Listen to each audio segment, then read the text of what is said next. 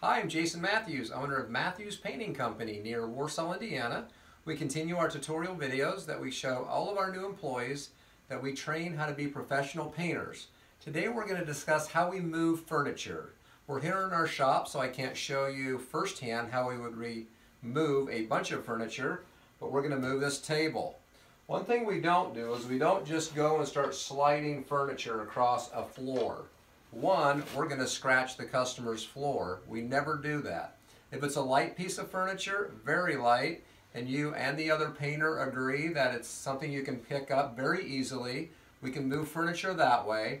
If it's heavy furniture, we always move it on top of these. They're called moving men or furniture sliders, and I'm going to explain the difference between these.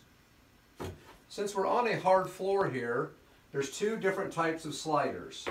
And we have different styles, but nonetheless, if the camera can get a little close here, the black side always goes up. That's the part that's actually the furniture is going to sit on. The bottom part goes down. Now they're different, aren't they? This has a felt on it, so the felt bottoms is what you use on a linoleum, a wood, or a laminate floor, or even tile. The hard plastic here is what you would use on carpet. I'm going to show you an example of each of those.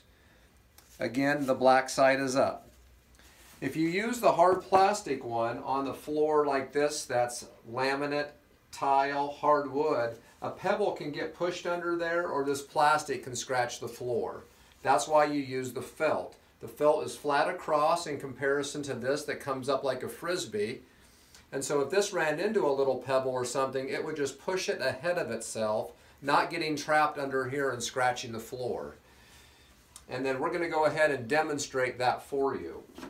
Now if this was really heavy, we would have one of our other painters lifting up the furniture, but we do one leg at a time here.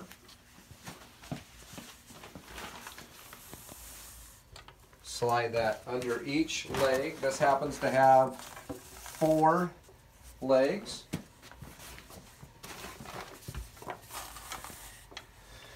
And once it's under there, the camera can step back and you'll just see that we can slide that right across the floor. That is on felt. Keep in mind those are the felt furniture movers or sliders, only to be used on hard floor. Again, tile, laminate, wood floor, linoleum. Moves around very easily. I'm going to go ahead and move this up to the carpet to be able to show you how we switch to our other moving pads or moving men. So if we're up on carpet, it's a little different. I'm going to go ahead, for the sake of getting this video a little shorter, I'm going to go ahead and bring this over onto the carpet because it is a lighter piece of furniture. Now if that was on the carpet, we use the hard bottom moving men or furniture sliders, and those slide on carpet a lot easier. So it's the same principle. We're just going to go underneath like so. Now we didn't talk about this, but do you see how this is rounded on one end? That works really good if we're going to be pushing the table or the couch in this direction.